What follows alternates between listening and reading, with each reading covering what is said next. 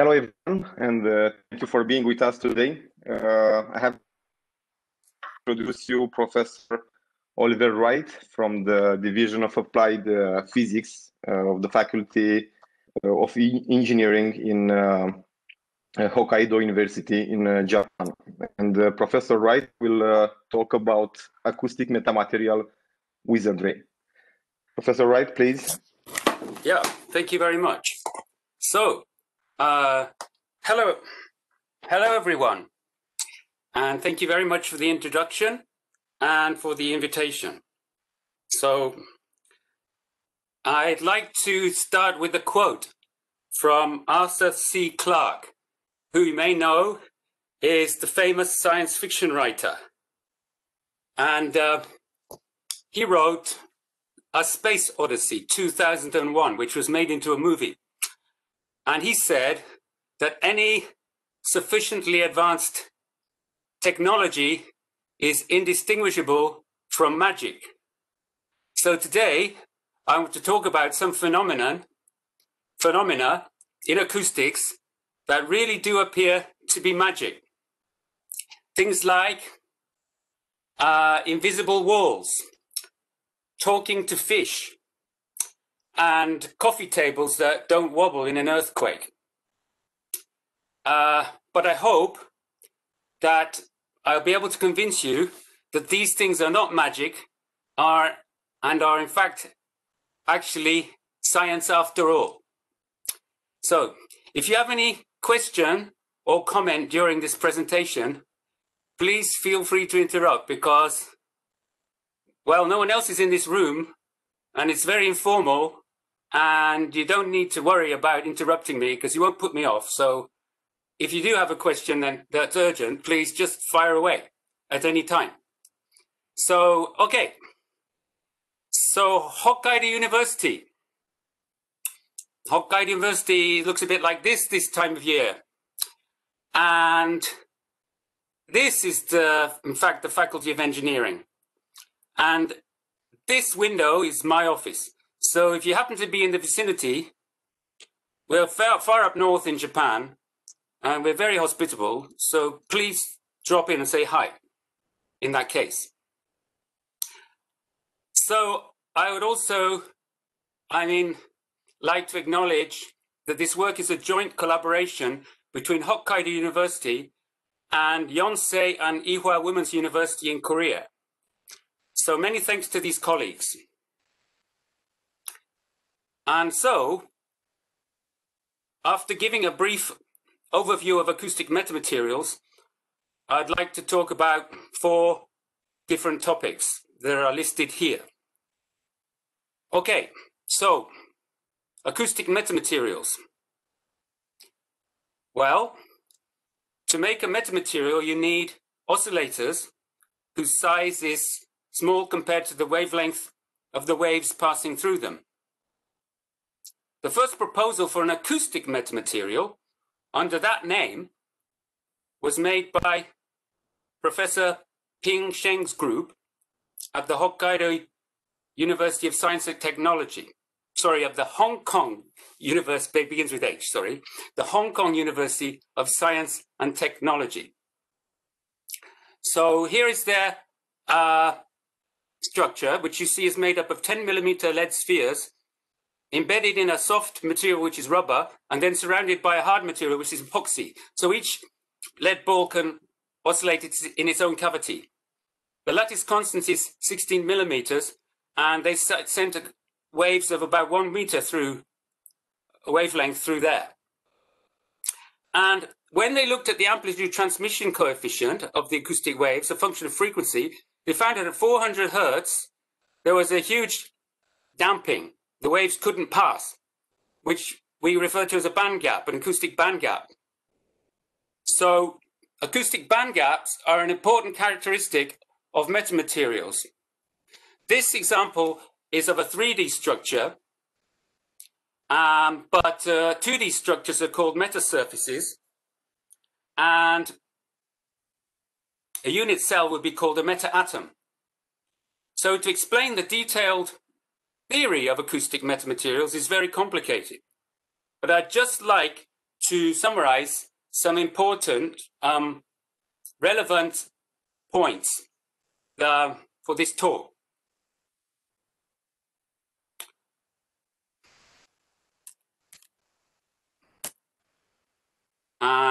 Yes. So, I particularly would like to explain the concept of effective mass. So, this is, first I want to illustrate this with the case of a rolling cylinder of radius r and mass m, popular in undergraduate physics. You may have done this. You surely have done this. If you do the sums, you find that the acceleration is given by the applied force, the component of the gravitational force down the slope, divided by the mass multiplied by 1 plus the moment of inertia divided by mr squared. Okay? So, we can define an effective mass by the applied force, F, divided by the acceleration. And that is defined by here, which will give you this quantity greater than m. The acceleration, in fact, depends on the net force on the mass, which is the sum of the applied force and the frictional force Fh, which is, in this case, is oppositely directed. So I refer to the frictional force here as a hidden force, It's just a name, the part that's not applied.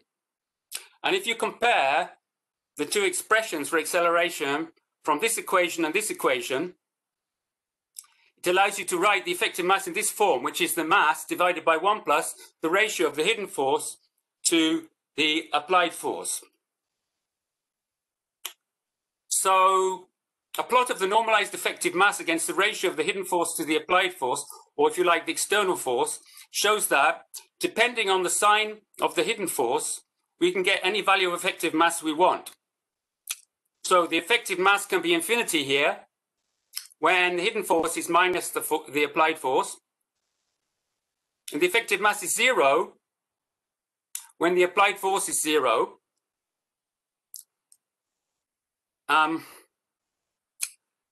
That is when the hidden force, here, effective mass is 0 when the hidden force is much greater than the applied force, here or here. So you can get it whatever you like. You get very huge ones or very small ones. But a more generic example is a single oscillator, shown here as a mass connected to a wall by a spring. Here we can apply a sinusoidal force, F, and consider what happens.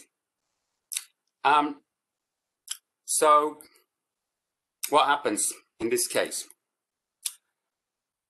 So here you see there's also a hidden force, which is the spring force, and standard analysis gives the frequency dependent hidden force like this. And it's dependent on the resonant frequency omega 0 and the applied sinusoidal frequency omega. And the effective mass is given as before, and it turns into an equation m multiplied by 1 minus omega 0 squared over omega squared. So you can calculate if you want, the acceleration and displacement from this type of approach. Of course, you can do it your favorite way, but this is just one way of doing it. So if you plot this as a function of normalized frequency, the ratio of the effective mass to the actual mass, you see that low frequency we have a large negative mass. On resonance we have 0 effective mass, and at high frequencies we have normal behavior. So you can get quite a lot of interesting normal behavior, interesting things. And if you, sorry, I went too fast. Normal behavior here, yeah. And then when you want to make your own meta-atom, you can do it like this. So this is a heavy mass inside, connected by springs inside an acrylic sphere. And if you hold this in your hand and shake it, it feels weird. And that's because it's not behaving like an ordinary mass. So that's what an acoustic metamaterial is. It's something that's giving you forces you don't expect. But it will take you a long time to make this metamaterial ball. So I recommend, if you're in a hotel, just get your phone. And the phone in a hotel looks a bit like this, with a wire hanging off it, okay? So what you do is you take maybe part of the cord like that in your hand, and then you take the receiver, and then you just oscillate it at very low frequencies. That's what it feels like, a negative mass. Actually, it's like a spring. So it doesn't feel like a mass at all. It feels like a spring. And then if you oscillate it very, very fast at high frequencies, it will feel like an ordinary mass because it has a lot of inertia and the spring will be irrelevant. But then if you find the resonant frequency, which you can do by, you know, shaking it up and down a bit, and if you find that frequency and you just resonate at that frequency, you'll see what it really feels like to have a zero effective mass. Maybe it will feel like a feather or something. There's one caveat, is that you need to find a system with zero damping, and this, I'm afraid the telephone in the hotel won't give you zero damping. But anyway, that's the closest thing. Otherwise, you have to make this ball, which is quite complicated to make. Okay, so it's online. I'm so sorry. So, a more complicated mass spring metamaterial. One important property of the Hong Kong metamaterials was damping owing to the opening of a band gap. So here's an animated version of a 1D metamaterial with a mass within a mass, just like I showed you.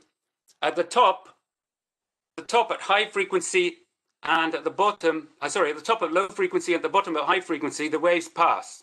But if you go into the metamaterial band gap, the waves are heavily damped. So, which is a very useful effect if you have noisy neighbors and metamaterials. So metamaterials are very good damping materials, and I want to come back to this later on in the talk. So, I'd like to come to the next part to do with airborne waves. So, this is where you like this slide, I think, but now you get to see it again. So, cats can't catch mice which go into small holes, and that's obvious. But what about waves?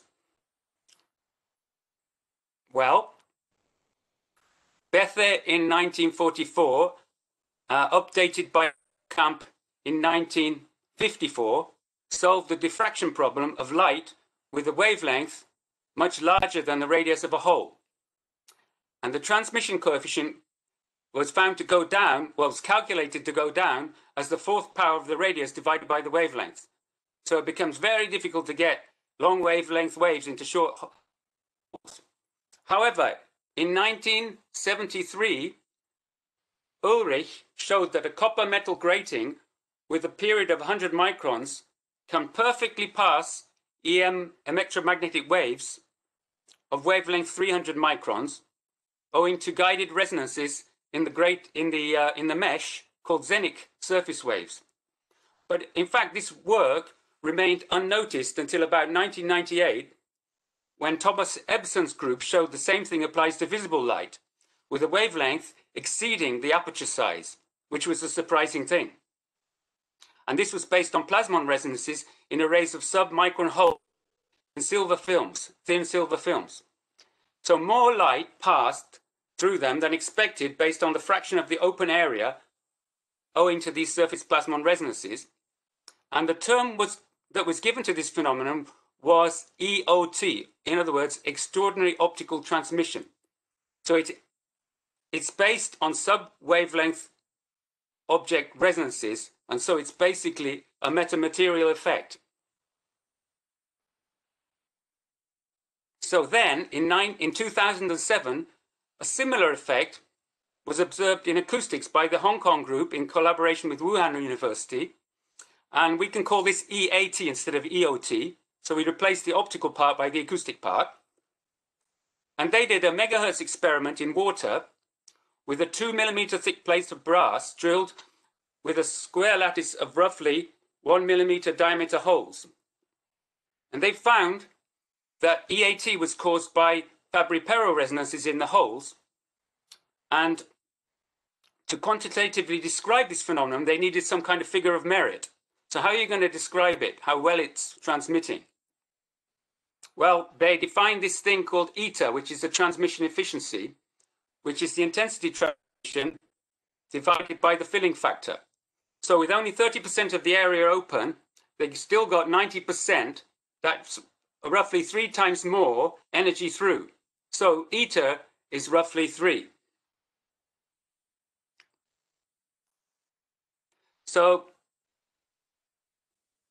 that's where my work comes in. And I collaborated with Yonsei University and Ewha University in Korea using this structure in front of you. It's a hole in a plate covered with a very thin membrane. And this hole is 17 millimeters in diameter, and the plate is 5 millimeters thick, and it's aluminium. And the membrane, surprisingly enough, is standard kitchen wrap, which is only 10 microns thick. So, just for a minute, I'd like you to consider an acoustic metamaterial wall made of a lot of these membrane-covered holes in an array like this. So, if you consider it, it's just an oscillator, but what is oscillating? What is oscillating is the membrane and a plug of air around it. It entrains air with it. Whoops. And if you apply Newton's second law to this plug of air, you get the force from the pressure difference and the surface area, which is the surface area of the hole, minus the spring force is equal to the acceleration times the mass of the plug of air plus the membrane. This is the acceleration. Psi is the displacement. And so, if you want to calculate just the applied force, by the way, the reason it's colored in blue here is because this is the hidden force. You may have suspected that. Blue is hidden. So the applied force is just hidden force minus the hidden force minus this term, which you put in because it's sinusoidal excitation. And this must be equal to the effective mass times the acceleration, because that's how we define the effective mass, because this is just the apparent force, the applied force. And on resonance, this thing and this thing become equal, and it equals 0. So it means on resonance, the effective mass is 0, which I already said once. And so it means that the pressure difference has to go to 0. And if the pressure difference is 0, acoustics tells you the transmission has to be equal to 1. So that's, well, very surprising, isn't it? So, yeah. And this guy also seems to think it's pretty surprising and pretty interesting. This is John Jing Park, the first author of the paper that we wrote, and he's sitting in front of his apparatus. And you can see here his waveguide, which is just an acrylic tube of diameter 10 centimeters. And in contrast to electromagnetic waveguides with conducting walls, the different boundary conditions for acoustics imply that an acoustic waveguide can support longitudinal airborne waves of wavelength much greater than their diameter. And here we choose a wavelength about 30 centimeters. So the loudspeaker is up here, and you see you can measure the reflection and transmission from this aluminium plate with a hole in it, with some plasticine to keep it airtight. And this is called the standard impedance tube measurement in the jargon. And you can see here is an anechoic terminator made of porous material. So how about the results? So we first tested the transmission characteristics of a one-hole disc using this setup with an aerial coverage of 3%, which is the filling factor. And this is the power transmission against frequency. When the hole is open, you hardly get anything through. Only 8% of the sound intensity gets through. But when you install the membrane, you get almost 80% transmission, which is incredible considering there's so much, not very much of the space is open. And the reflection power was reduced from a value of nearly 100% reflection to almost 1% by the use of this membrane installed in the hole. And if you calculate the efficiency, it's about 27, which is pretty great compared to all the other experiments that came before. So I just should mention the Q factor is about 11, and it's almost entirely governed by the geometry and not by the membrane damping. So this effective Q factor of here. So it's a certain bandwidth where you get this happening. Now it's interesting because this kitchen wrap, which is used for this membrane, is a household item. You might think it's quite easy to do this experiment, but I want to make you a word of warning if you want to try this experiment at home. So actually you need a special brand of kitchen wrap to make it work well. This is called Uniwrap. And I don't know how many of you can read Korean, but it says Sun Shikmul Song Chomga Tauk Han Chon Han Yuri Bek, which means kitchen wrap with vegetable additives. So I have no idea whether you can get this to work in Europe or not. I suggest you buy it from Korea direct. Okay, so how about something that's not circular in cross-section? Because we want to make a metamaterial wall like the theory promised earlier. So here's a piece of plastic with 8.5 millimeter holes. You can see them spaced there over a 35 by 17 centimeter area, and you put that in a duct. And then you get a microphone and you painstakingly measure the acoustic pressure distribution with a kind of imaging on the cross-section of the duct. I tell you, it's a terribly long experiment. And okay, the top row is the pressure when you have no wall. So you just see the waves going from left to right, okay? And on the left here, you have the wall with holes but no membrane. So you've got the waves coming in. They mainly get reflected and a tiny bit transmitted. And it doesn't matter what angle you put the membrane, you're going to get this reflection and its interference pattern. But if you put the membrane, lo and behold, what do you see? Nothing. The wave seems to go through completely as if the wall is invisible, just like magic. Actually, the transmission is about 80%, but the color scale doesn't show you that. But anyway, it looks better like this. And needless to say, this kind of wall won't be very good if you have noisy neighbors. So this is the opposite case of what I mentioned before. Okay, so just a comparison of our results and some other people's results. So the guys in optics, I put it in green. Sorry to say, it's pretty damn bad. And their efficiency is like 2 or 5 or something.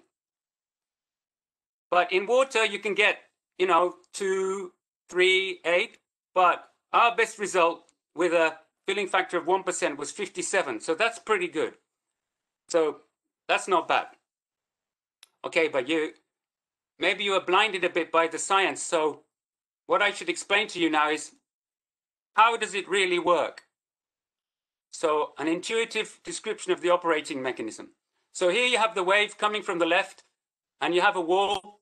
And what's going to happen if you have a wall? You're going to just get 100% of the energy reflected. But now you're going to put the membrane in the wall. And it's zero effective mass membrane. It's going to give you, did you see that? A wave at 180 degrees out of phase, which cancels out the incident wave. It also emits in the opposite direction the same amplitude, and so effectively it gives you 100% transmission. That's all. So you could say an EAT element is a phase shifting reflector and a forward emitter. So it's not really magic after all.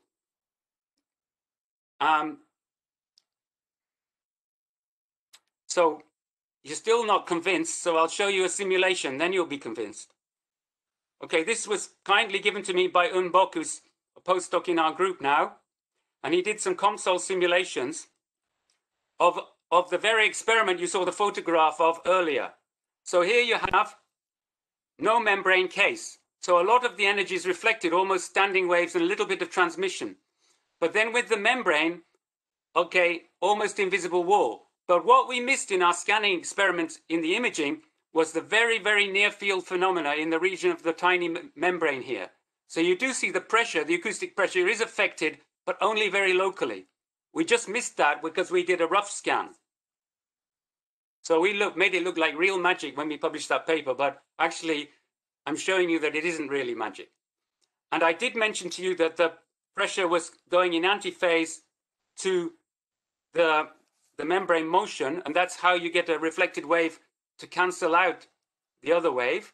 And you can see very clearly that's the case. The membrane is moving opposite to the implied pressure here. And if you're interested, there's also a velocity field here. Okay, so I better carry on because there was an interruption and I better speed up. So next subject is a similar thing, but in solids, okay? And actually it's not experiments, it's simulation. But it's still very interesting. And I need to just review a bit of the background of this subject because there's an added twist. An added twist is that you can do sort of decorative things to your surfaces to get the waves to go through better. So these guys, Thomas Edison's group, proposed the bullseye. The bullseye, as the name suggests, tries to get to the target. So all these grooves, they made some grooves in a nanoscale silver film. All these grooves serve to get the resonance of the surface plasmons, which helps the light go through this tiny hole of diameter 250 nanometers. So what I want to say is that they found again a resonance at a wavelength in the visible. They also found, because the grooves were on the front and the back, collimation at the back. Similar things was found in acoustics, but with simulations this time, by a group from Madrid and Zaragoza in Spain.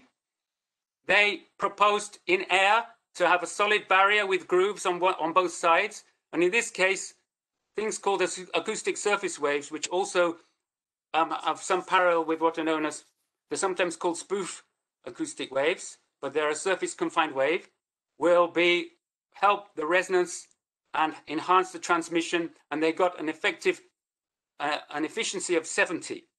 This was calculated. And collimation as well. So this is very interesting. But could this phenomenon also work in a solid itself? And this question was answered a couple of times already before this study we did. Johan Christensen found that you could get extraordinary transmission for shear waves.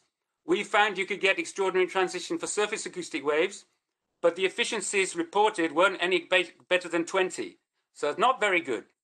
So we decided to try for the very first time bulk longitudinal acoustic waves. And we take 2 half spaces of tungsten in our simulation, joined by a wire, okay? Circular cross section. And we see what happens when you put a plain acoustic wave from the left, bulk longitudinal acoustic wave on the left, and try to transmit to the right with different geometries here, with or without grooves. And the question we like to ask is, can longitudinal waves get through the wire to the right-hand half space? And then, is EAT possible with longitudinal waves in solids? And this is tungsten because it's a nice material which is isotropic. It's quasi-isotropic, even if it's a crystal. And actually, we chose dimensions to be in the nanoscale because this experiment could be done on the nanoscale and be used for interesting nanosensors. So we're talking about a nanowire of diameter 5 nanometers and length 40 nanometers.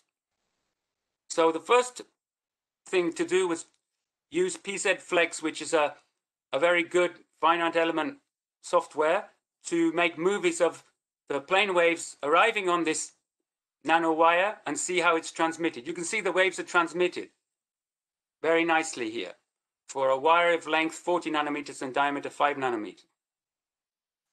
Of course, you could say 40 centimeters and diameter 5 centimeters. Everything is scalable. What can you see here? You can see these funny waves coming on the outside and inside surfaces. These funny waves have a slower sound velocity. These funny waves are surface acoustic waves. They're analogous to the surface plasmons they used in the optical experiments. Very, very analogous. And you can see here, because we're plotting dilatation, you won't see any shear waves generated, but you'll see the spherical radiation here of longitudinal waves.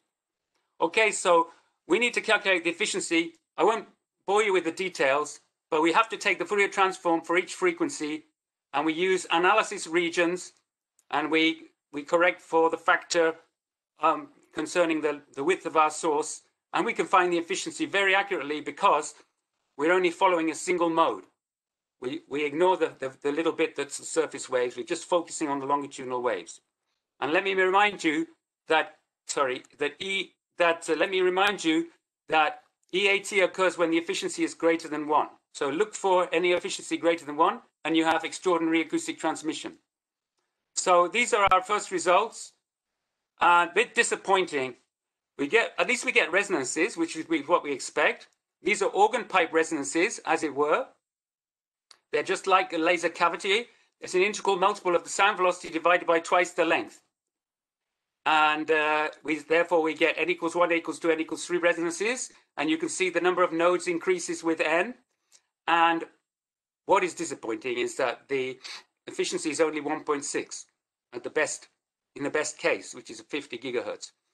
That's not very good. So back to the drawing board. But before we go back to the drawing board, I just wanted to discuss a little bit the frequency of the resonance, because it's interesting.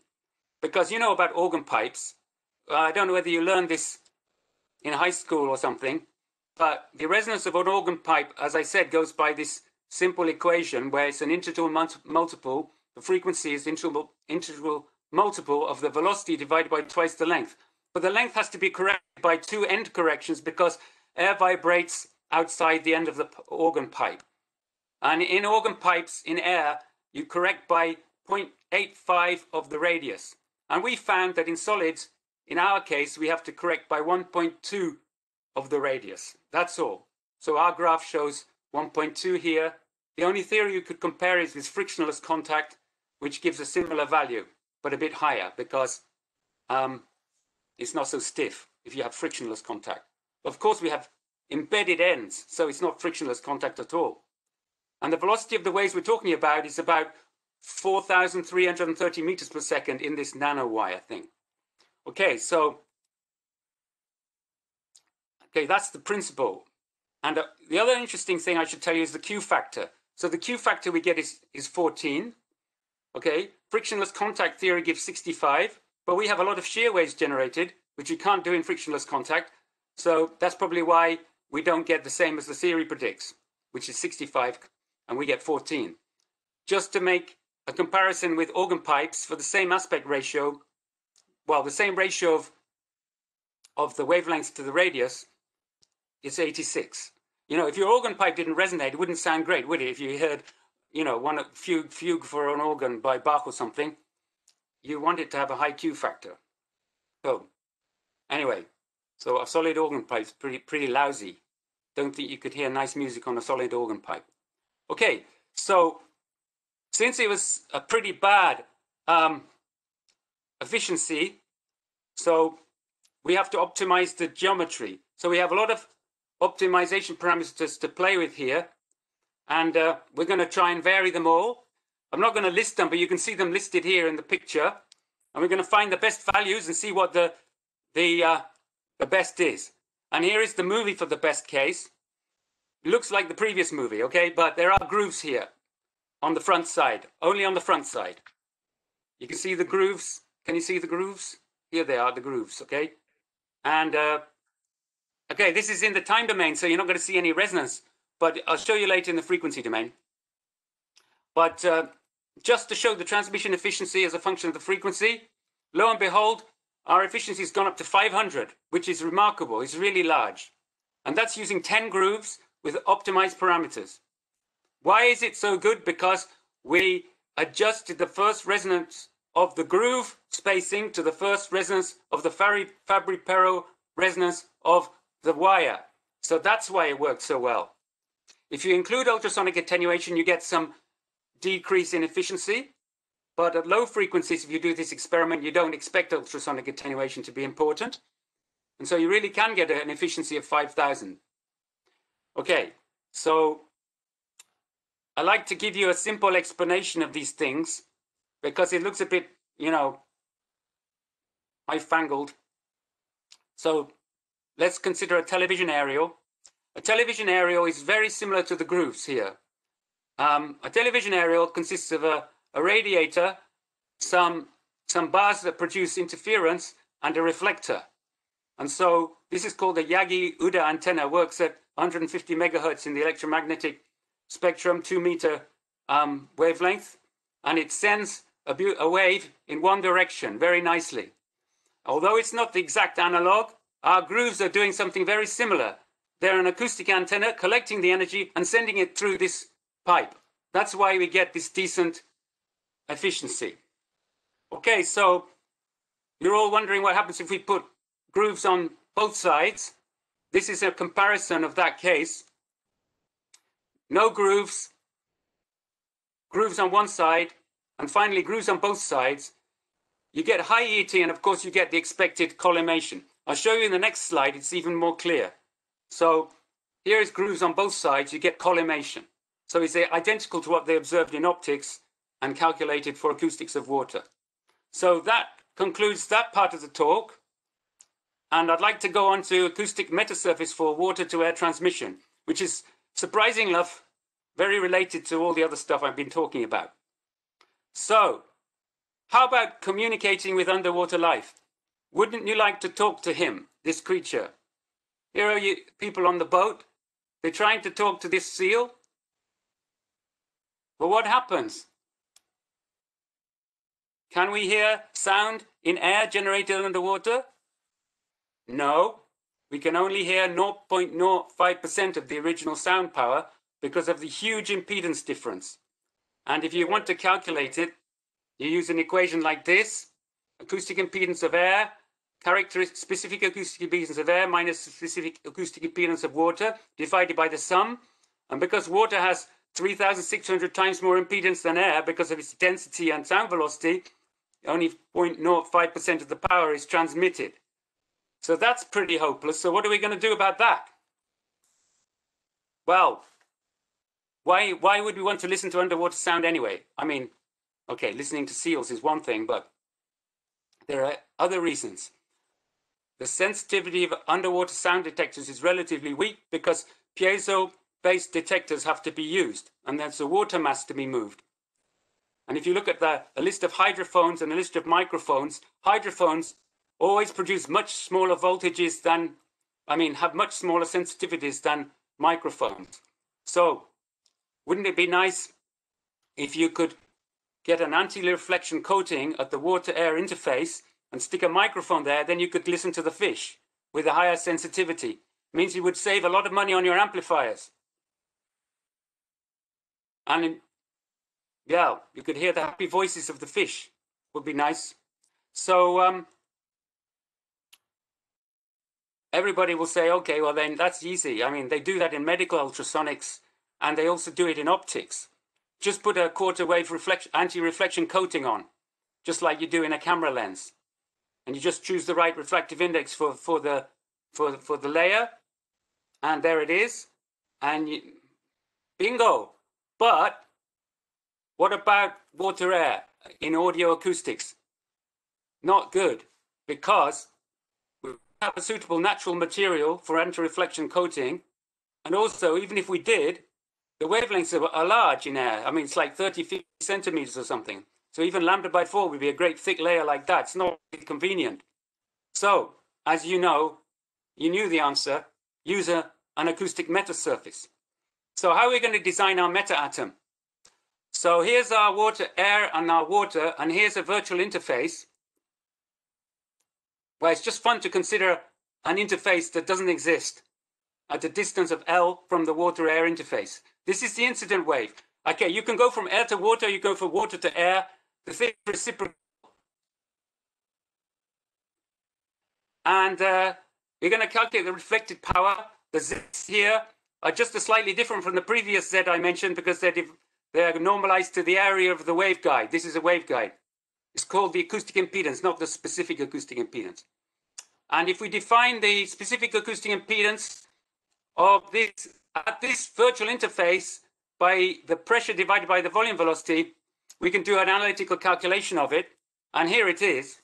Sorry for all the equations, but the ratio of the impedance to air, that of air, is shown here for the real and imaginary parts of this ZL thing.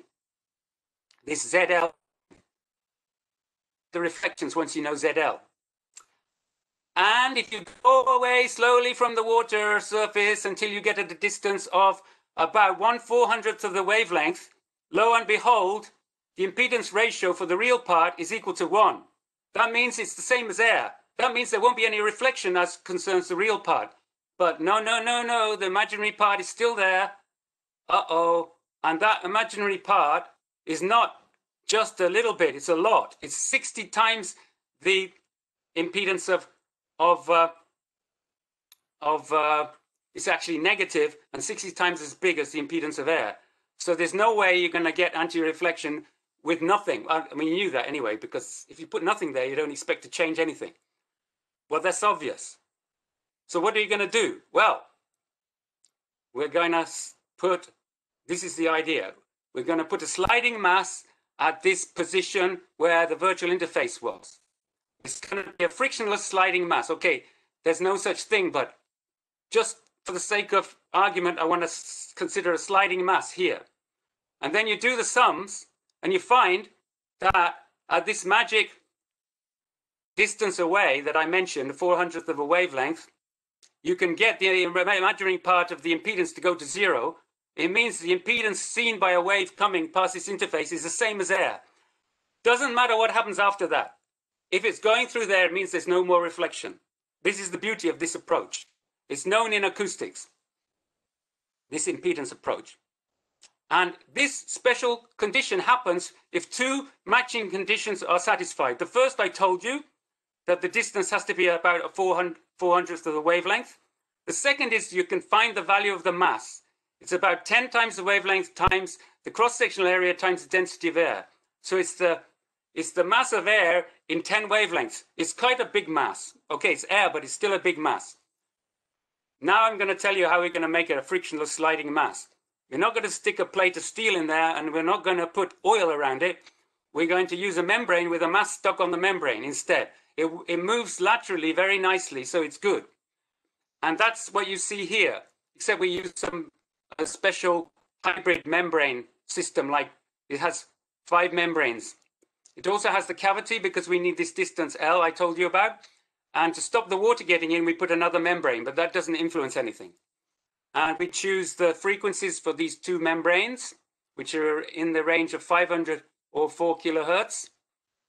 And once we've chosen those, we calculate our impedance, and we find we get our magic number of imaginary impedance at a frequency of 700 hertz. That's the matching frequency. And if you're interested, the effective mass of this membrane is not 0 at this magic number frequency. It's very large. So here we have something very contrasting with the previous EAT example, where you needed to get a 0 mass, effective mass, to get the thing to transmit. Here you need a very, very heavy mass to get the thing to transmit, because you're going from air to water here. You're not going from air to air. And the effective mass is actually 20 times the mass that you stick on here, it turns out. Okay, I'll tell you a bit later how much that is. And if you want to know what it looks like when it's vibrating near this regime where it's working, in fact, this is where the mass goes to infinity for zero losses, you can see that the membrane is oscillating like this. The mass and the outer membranes are going in opposite directions. Now there's a reason for that. That is because if they opposite directions like that, the effective acceleration is zero, because half is going plus and half is going minus. And so when you calculate the effective mass, it goes to infinity. And that's that point here. But actually we're not at infinity, we're at about 20 times, as I told you, the mass of the, actually it's epoxy we stick in the center here. Okay, so now I've told you about that. I promise always to tell you the intuitive mechanism. You just put air and water, you get 100% reflected. So I'm going to now insert my effective mass element, and look, there's an effectively wave, there's a real wave generated with 180 degrees phase difference. I'll just do that again. You put in your element, the second reflective wave cancels out the reflection, and it's just emits also in the opposite direction, so it's transmitted. So it's identical to the previous case. It's a phase shifting reflector and a forward emitter. That's all. Okay, so we design our meta atom. We need a cavity about 5 millimeters, which is 1/100th of the wavelength. The wavelength is 490 millimeters in air, or 2 meters in water. And at this magic frequency of 707 hertz, we calculate that there is, in the case of no losses, that there is perfect transmission. Okay, there will be losses. Okay, but let's do the experiment first. So we use hydrophones, a steel tube, very thick, to avoid lateral displacements. Hydrophones here and a microphone here, and we're going to measure the transmission through this system, which is full of water here. And there's a vibrator to generate the waves. And what we find is that on resonance, without a meta surface, nothing is transmitted very much. Less than, well, we know how much is transmitted. It's 0.05%. Okay, there might be some noise which makes it bigger here. But the important thing is what is transmitted on resonance, on matching conditions. On the matching condition, 30% is transmitted. In other words, an enhancement of 600 times. So this really works in experiment. And why doesn't it work to 100%? Because there's residual damping and dissipation from the meta atom. And the guys who did most of their work are here. There's postdoc in my group and Professor Sam-Hyung Lee. And by the way, this is the impedance termination that's coming out of that experiment, and it ends with a cone of porous paper. And did a lot of theory for this as well, so he's holding his theory here as well, very precious. And yeah, so the last topic in this part of the talk is, how about the meta surface? I mean, I've just shown you a meta atom, but I want to show a meta surface. And you can put a lot of atoms together and make a surface, and you can calculate again using this time finite element analysis. Analytically, it's a bit tricky because the frame is wobbling. Remember now, you can't hold the frame infinitely rigidly because it's kind of surface has to be placed on the water freely. And so there's a center of mass problem. So if the membranes go up, the frame has to go down. And so it shifts a bit the frequency. It makes it a bit higher frequency, in fact, for 743. And you can see a nice animation here with the meta surface from water to air. Beautiful. Yeah, wait a minute.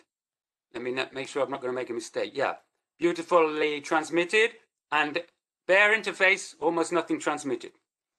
And this is the picture of the center of mass, well, showing you how the membrane is vibrating, like in antiphase, the center and the outside membranes. I might just add, this is the only possibility for the design of an impedance matched air-water system, but this is quite a robust and the membrane is divided into 5 parts, so it's actually less easy to break the membrane compared to a big one with just a single mass and a single membrane. Although you could do it as well in that case by choosing the right mode. Okay, so this brings me to the last topic, and which I can go through very quickly. And that is a perfect bandgap acoustic metabeam and metarod. So you're all familiar with beams and rods. Here are some examples. And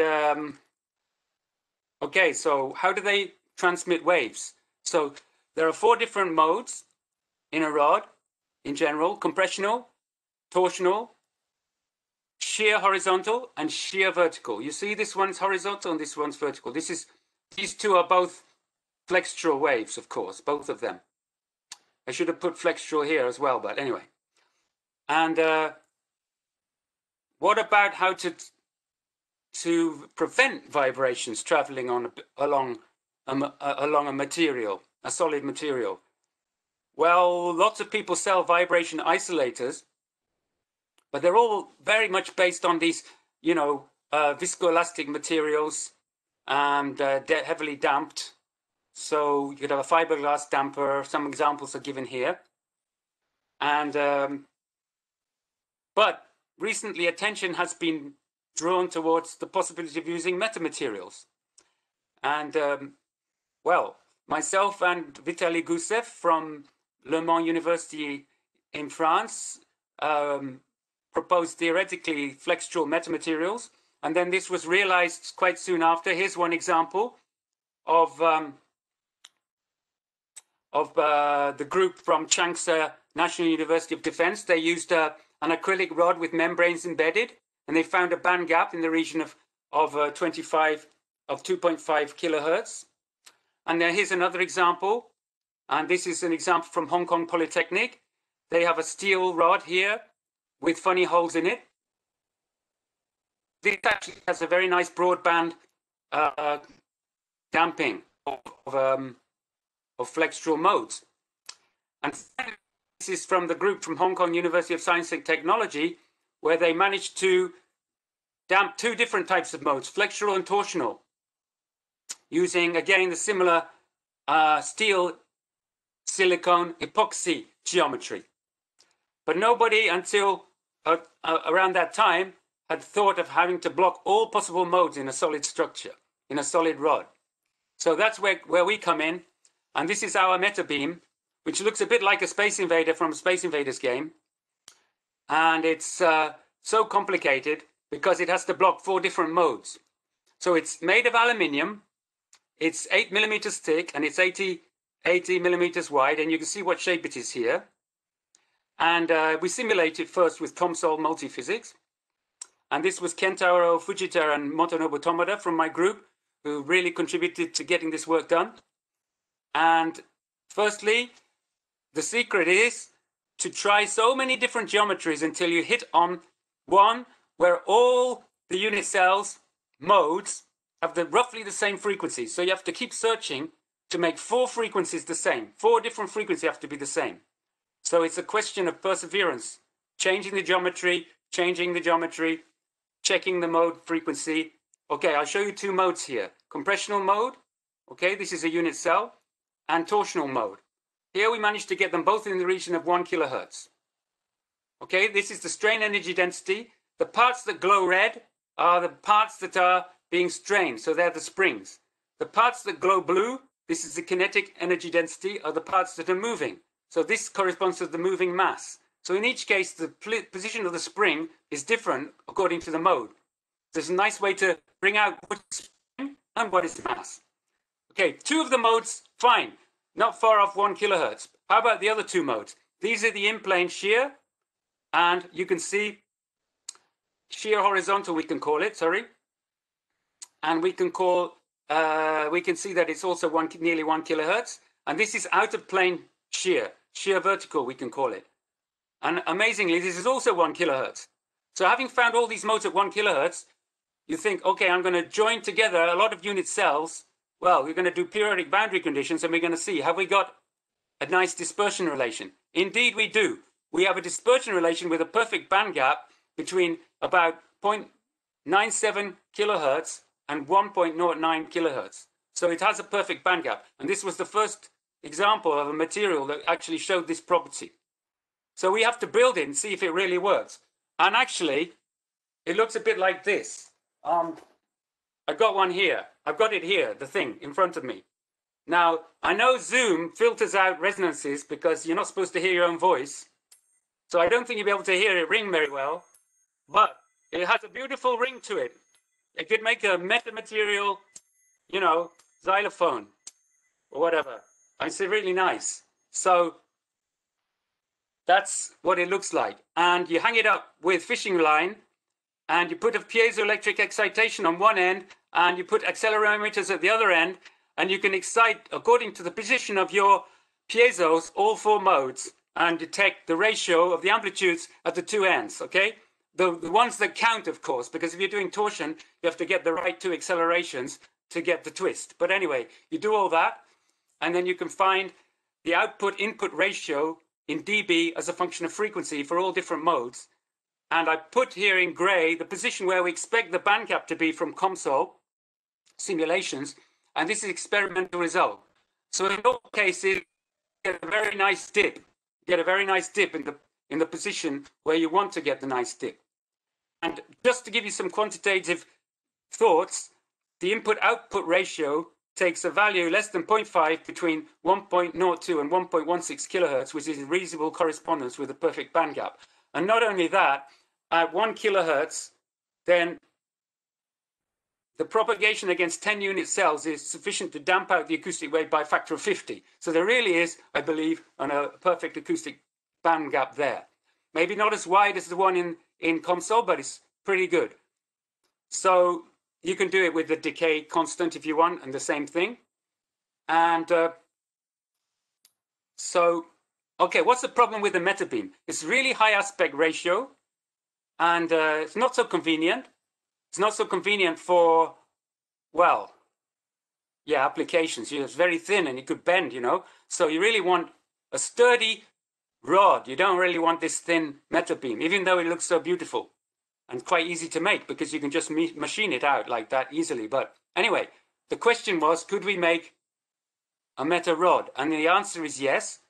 And this was thanks to my student, master student Akira Ogasawara, and again, Motonobu Tomoda, for persevering and finding by iterative design what it takes to make a meta rod.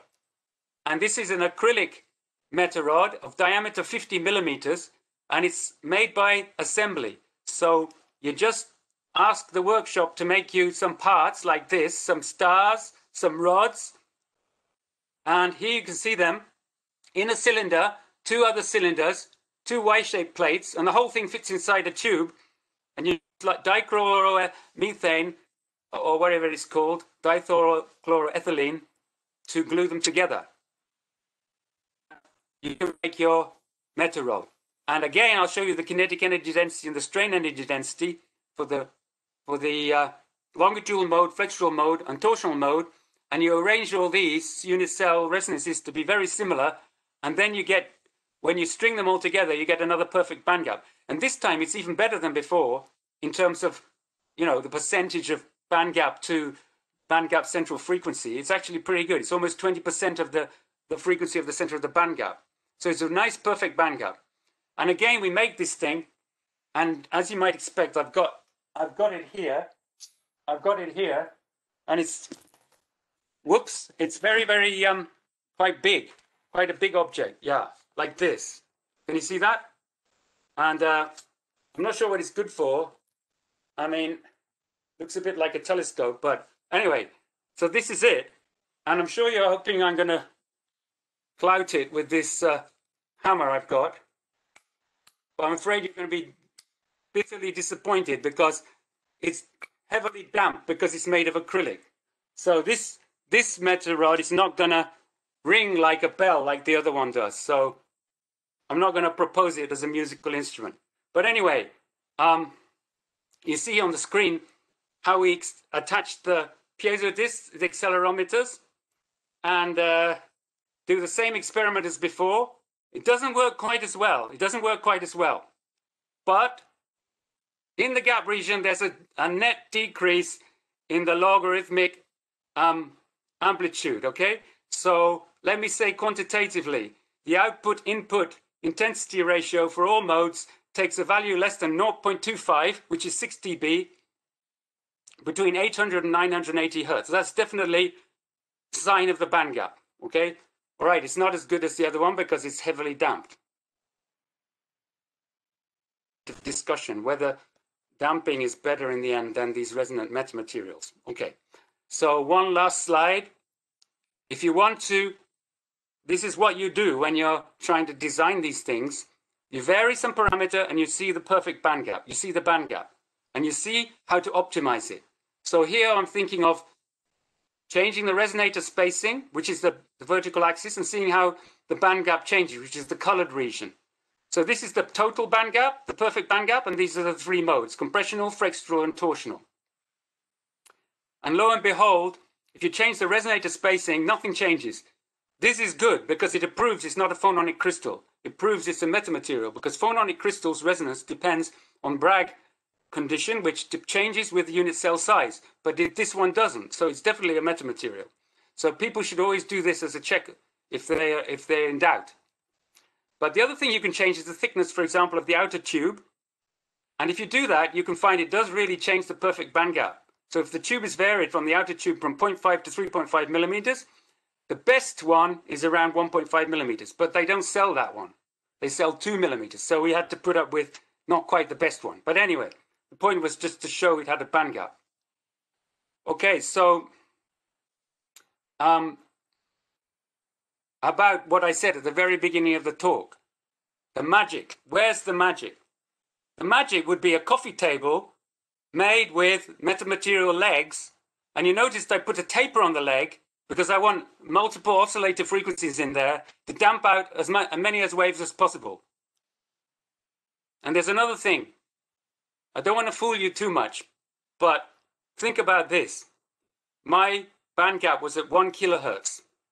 If I'm going to use the same, I got it here, the same metamaterial structure for my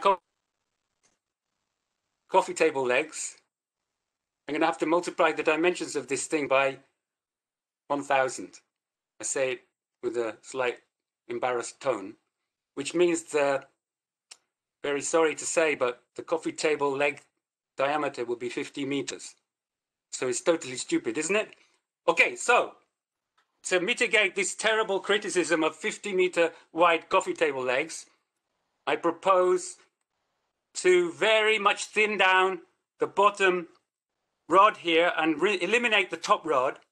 You could make this rod out of steel and you could make the connecting rod out of rubber if you wanted or something. Well, it wouldn't work with rubber because it wouldn't be resonant then. It would damp too much. Anyway, please somebody make, whoops, my joke. Please somebody make this table work.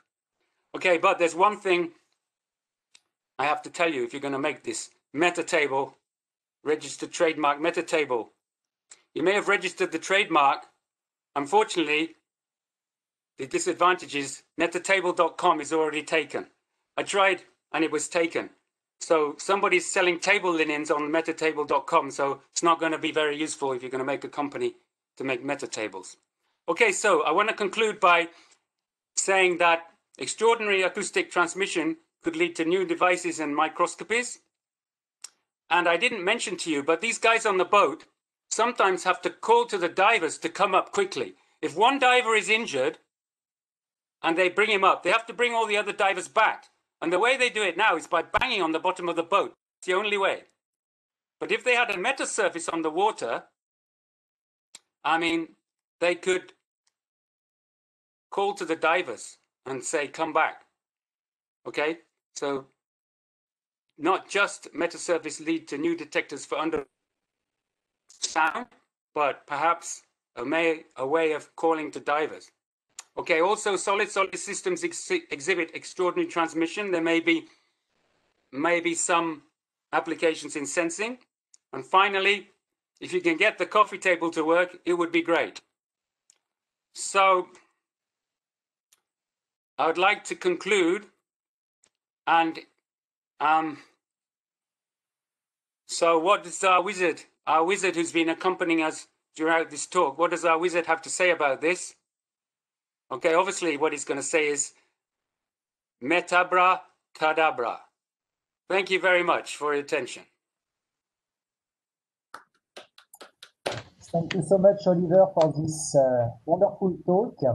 I'm sure there will be many questions from the audience. So please, people, you are more than welcome to come up with your questions. Now is the right time for questions. I've got many.